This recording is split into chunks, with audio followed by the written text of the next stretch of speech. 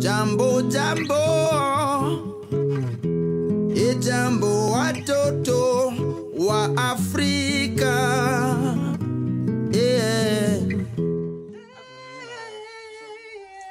This is Allied Africa, and today we're featuring Amos and Josh.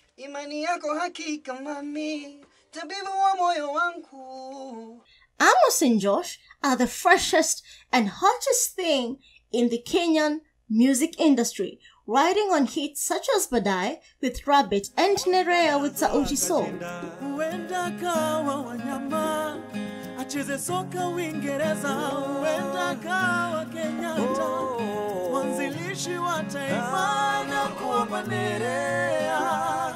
They have known each other for over 5 years and found one another singing in groups together in church.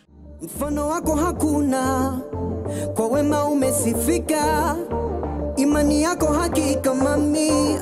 When the opportunity presented itself in the form of Tasker Project Film 6, they went together.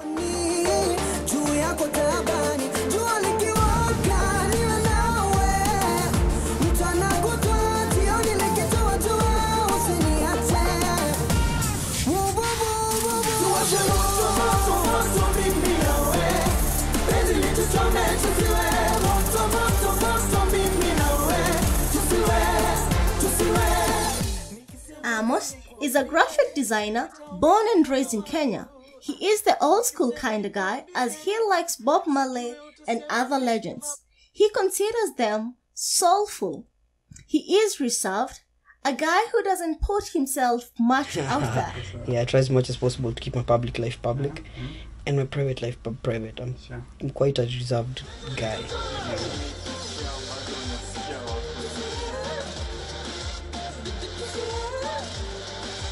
I was one of those guys who were very, very involved in church activity as a kid. Wala tu walishobota ya wasema verses kwa church. And it was like that, the acting, the singing, the dancing, and the whole involvement in art, even in primary school, I think, was just a major contributor to the person you see today. Josh went to Olympic Primary School, then later Upper Hill School, and proceeded to the University of Nairobi for his graduate education. I went to Upper Hill School. That's when music became music to me. I met a lot of people who were very talented, and we worked on music together. That's when I met some members of Sauti Sol. Josh is the firstborn in his all-boys family. He believes in believing in people. He maintains that no one can beat him at being him. I've been a performer from a very tender age. It's just that I never really thought of it. It's just that I found myself there. Like the first time I was on stage, I was 3 years old, dancing. My mom was singing and I was dancing on stage.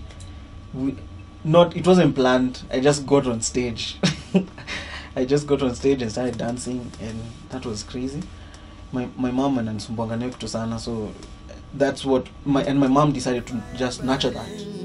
Tell them the truth, there's nothing to lose, no. You keep the fire burning.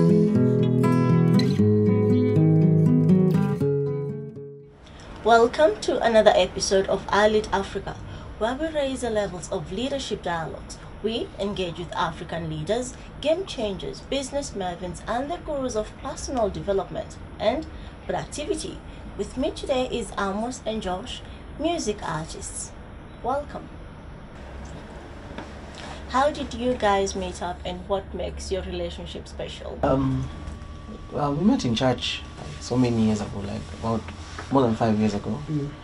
And we've been singing in church ever since to date. That's why I met him most. That's where I first saw him sing. Like, wow, people sing in this world. Yeah. So yeah, that's why we met. We met in church, and yeah, we decided to do music together. Once the TPF opportunity presented itself, and this time around they were allowing groups to participate. So we thought, why not go in as a group? Yeah. yeah. Why is music important to you, and what do you intend to achieve through it? Music for us is that one thing that we decided to dedicate our lives to do. Because music allows, it's an avenue that allows us to share many things with the society that we may feel it's a message that needs to be out there. And I think it is since we are gifted in that field, I think for any artist out there who has influence, it becomes like a mandate for them. It becomes something that they need to think about very carefully, the message they pass across, and how much influence they have, what they say, how will it affect the people out there. So I think for us, it's been important for us to try and balance. And in as far as we give ourselves to the music, we also give our minds to information. Fame is fleeting, but you have managed to stay grounded. What values guide you through your path of fame? Wow, okay. One, our journey started way before we even got any kind of fame, because we decided to take time and prepare. Like before TPF, we used to practice, and we practiced for around 3 months. Yeah. And it wasn't about just vocal practice, it was about preparing ourselves mentally. That why are we doing this? What are we in this for?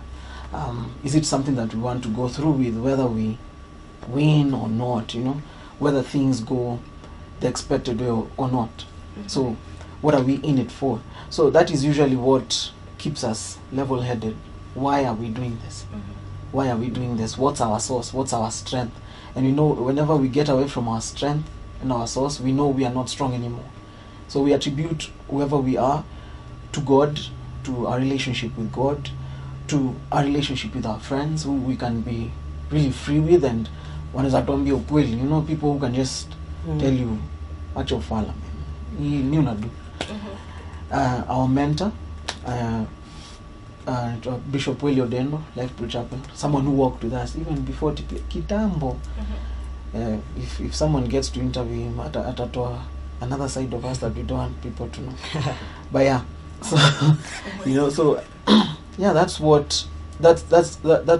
are some of the questions that keep us always seeking that same place of strength, that same place of structure and grounding. Like, why are we in this, and are we achieving whatever we wanted to achieve? And what gives us strength? What is our backing? And we know whenever we step away from our backing, it's done for us. Yeah. Talk to us about Nerea and why it was important for you to do that music.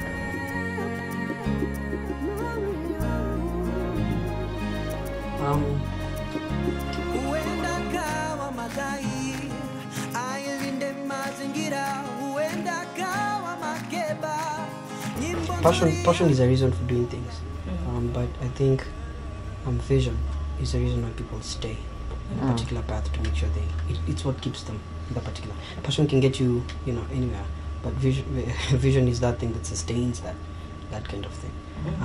Nerea was practically a story. I know so many things came out of it. Some interviews here and there, some women coming out to say that we are trying to we're trying to police them or push a certain agenda, of which we were just simply trying to tell a story.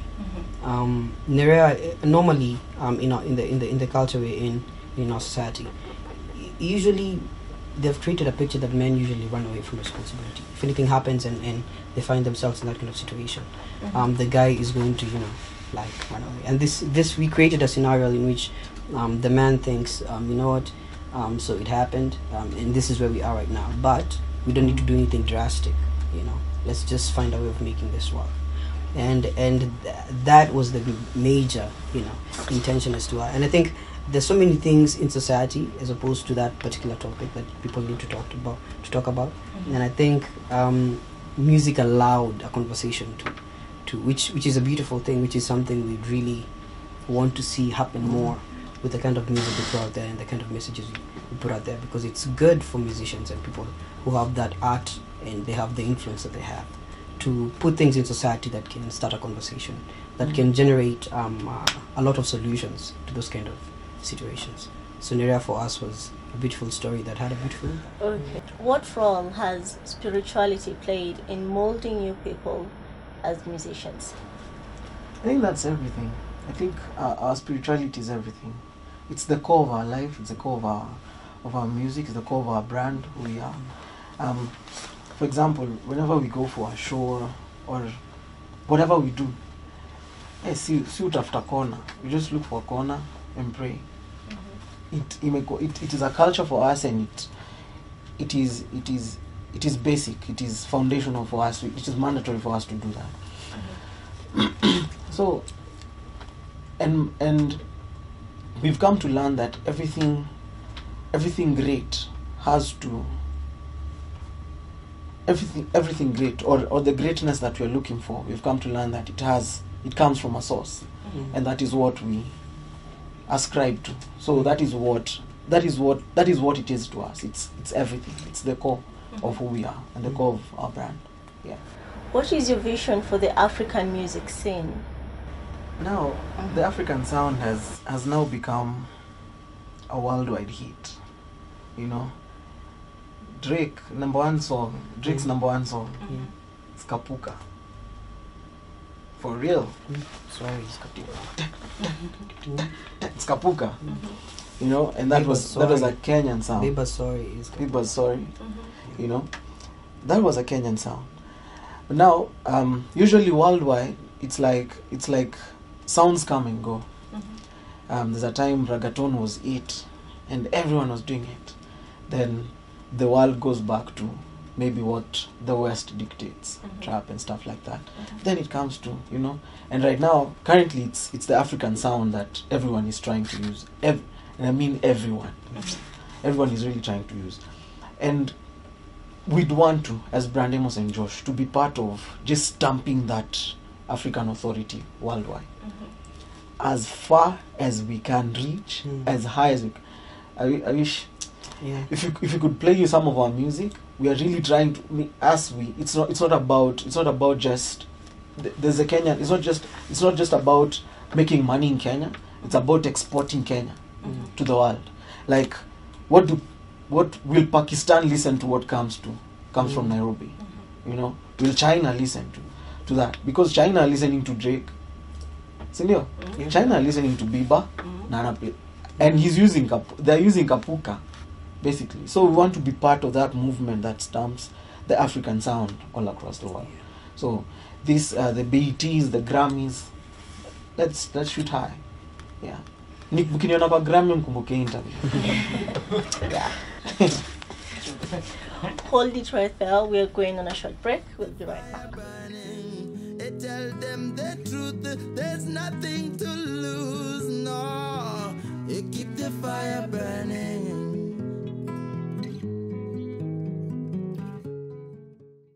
Keep the fire burning. Tell them the truth, there's nothing to lose, no. You keep the fire burning.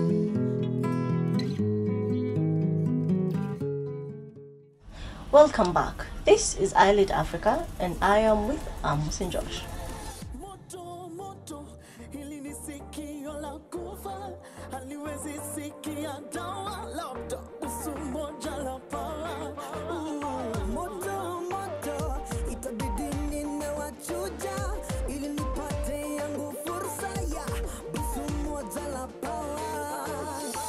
What was your experience working with Sauti Sol, and what influence did they have on you? It was a good project. Yeah. We had a good time. We had a very good time. And people know of Nerea, but we've had a long working relationship. And we've learned a lot. And I would say they're amongst the first artists who kind of welcomed us into the industry. Probably because of what they saw in us. But tunashukuru sana that they welcomed us into the industry. Many other artists also played their part, you know, getting to meet Waire, getting to meet Nameless and stuff like that. And we got to learn a lot. And one thing that they've taught us, and we are holding on to date, is you can never cheat the grind, you know, you can never cheat the hustle. We have to put work. We have to put work. You know what we do? We have to put work. We have to research. We have to keep. We have to stay in the know. What is happening? What is currently going on? And what am I contributing to the industry? What am I contributing to society? And so that's we've learned a lot. And it has also shown us that we also have something that we need to treasure for ourselves, and have something that we need to develop constantly. Because if a group that is considered amongst the big groups in Kenya decides to, but then we need to work with those guys. It means that there's something that we can offer. True. So it has made us know that we need to constantly work on ourselves, work on products, and work on things. Yeah. Are there local musicians that inspire you? Yeah. I mean, because we've been here since we were born, so, so of course we've been looking up to people like Nameless, like Eric and I, the impact he's made, and so many people. If I start naming names, we'll just sit here and just talk about so many guys. There are so many. Yeah, but all in all, I think Lechinsky. Lechinsky's back. Yeah. But all in all, I think it's music is not so much a competition; it's a contribution, I guess. It's what you have that you put out there that gets into that big pool of what's happening out there. And I guess we also, what we have learned, I think we will definitely work with so many people out there. Yeah. And we'll help as many people as we possibly can with knowledge, information, and any way we possibly can. Because it is out of that we try to build the industry as a whole. And I think what you got from them basically is just work hard. The work ethic they have is crazy. We did crazy studio hours, long hours, just working on one song, and so what people listen to out there, they have no idea how much time and sweat that goes into making just one song. Now the amount of creativity, how many people are involved in the project, and all that kind of stuff. So they just showed us that there's no easy way for you guys to get up there. You just need to really work, and that was a good lesson, I guess, which has helped us. You would say a grind per se. The music industry has its challenges. Share with us some of the challenges that you have faced. I guess as a group, every industry has challenges. Every business has its own like setbacks. And I think, as Josh said, music is a business. There's that period of every business that you have not broken even. That you put more money in and more resources and more time in than you get. And then it gives you back. And anybody who wants to sacrifice to be in the music business should know that this happens here as well. And they should be ready to go for the long journey instead of just waiting for something to happen and they fall into quick cash. And this is a business just like any other, and you have to create a model that works for you. Just as he said, just make the right relationships, because that's usually the most difficult one for artists. We have met tiny artists that have gigantic egos. You cannot give them advice even for a piece of bread. They just and it becomes a problem, because for a person like that, how do you help them now? You see, and we've met gigantic artists that are so down to earth. Talking to them is so easy, and they're ready to help you with information and give you some guidance on what to avoid in the industry and how. Meaning that people to help you are out there and they're ready too. It's only that sometimes we never really give it the perspective that if I want to become that, I need this and that and that and that person. So people just think I'll just go and do my thing, and then you guys will just have to accept, and then you guys will just have to play my music, and then you guys will just have to, and we have learned that that's not exactly how it goes, because we've had to make very many relationships in as far as when the media is concerned, and the people there, and radio stations, TV stations, producers, so many relationships, artists even, some people who are not even in the music scene, just they are completely out in the corporate world and they're doing very different things, because these are the things that keep you grounded. These are the things that help you, like a business strategy, just keep you in people's eyes for future business, basically. So you have to have content. So if you're a musical artist out there, I think our best advice to you is have as have as many songs written down as you possibly can, because sometimes you never really know when that opportunity comes, and now they give you what you didn't have. Say inabidi sasa ile ulikuwa nayo ndio sasa unaiweka, as opposed to you waiting for that opportunity, and it gets here, you have nothing. And then people are wondering, so all this time, so I guess challenges will always be there, but just be willing to live through them to become the success you want to be. As music artists, what changes do you think must be made to make Kenyan music more influential? What we need to do to make our music industry stand out even more, I think we are doing quite well. My honest opinion, I think we are doing quite well. Guys understanding different roles that need to be performed in a specific way, and we have specialized people who are getting into those roles depending on their personal strengths. Producers are doing a good job. Right now, as in, hata nikiangalia songs that have been released recently, there's no shoddy song, just some beats that are just put together somewhere.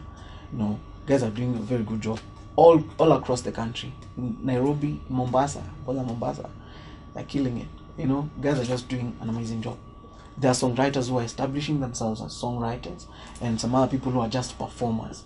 Record labels are coming up. Guys are investing into music. People are putting cash into guys doing their craft. People are actually, there are more people now believing in the industry than ever before. So it's just a matter of time, and guys keeping on. It might get tougher. We might need to fight our way through more and more. But we need to keep on. We need to keep on and fight as a unit, fight as an industry. Yeah, I think we are getting our math right. Yeah, I think we are doing quite well. Yeah. Last but not least question, what is your advice? What advice would you give to the youth? Artists out there, young artists, just discipline yourselves. That's it. I think it's discipline. For me, it's discipline. We have to discipline ourselves. We have to know that due diligence will reap you lots of rewards. If you're not diligent, if you're not disciplined in what you're doing, itakuwa kazi bure. I know being a musician has a lot of ego within it. It has a lot of ego, but you have to separate your stage personality with your kawaida persona, which now makes deals, goes for studio time and things like that, and needs relations.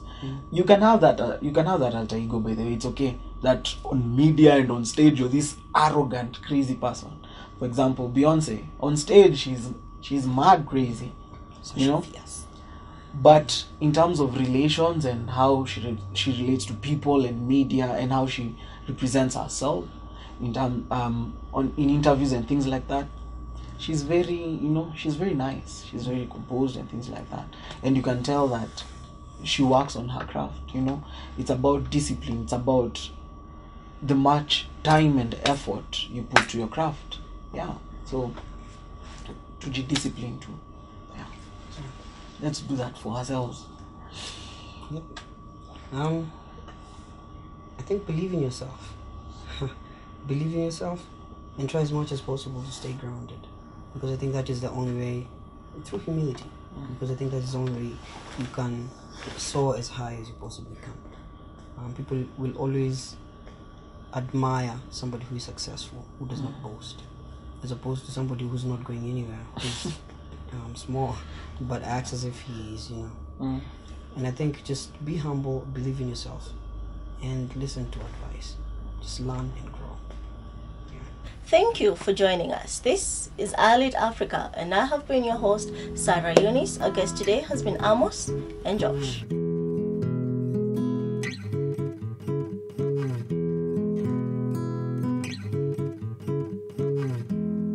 Hello, hello,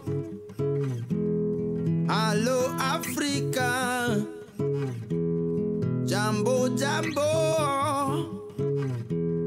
jambo watoto wa Afrika.